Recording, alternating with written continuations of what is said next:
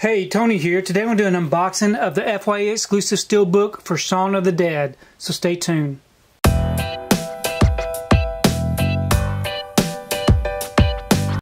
So today I received my order for Shaun of the Dead. This is an FYE exclusive Steelbook that's been out for a while.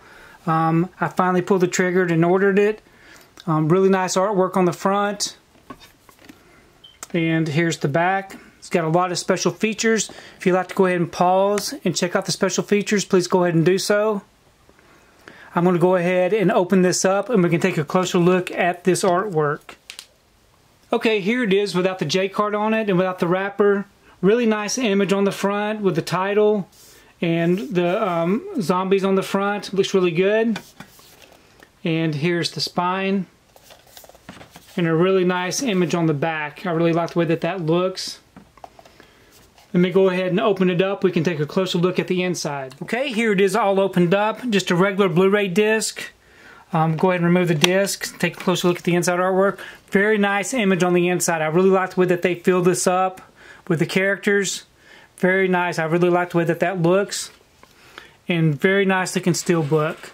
I would almost prefer maybe an all red steelbook to kind of go along with this scene. But overall, it looks really nice. Okay, I've gone ahead and I placed this steelbook inside this protective bag. These bags do help keep my steelbooks protected from getting scuffed up on the shelf. If you'd like to check out the link below, check it out on Amazon. Got some really good prices for it. Overall, I'm very happy with the look of this steelbook. So please leave me a comment below. Let me know what you think about Shaun of the Dead. Let me know what you think about this steelbook, if you own it, or which versions you might own in your collection. I really do enjoy reading your comments. If you like what you saw here today, please give it a thumbs up and share the video. If you haven't subscribed to my channel, I really appreciate it if you subscribe.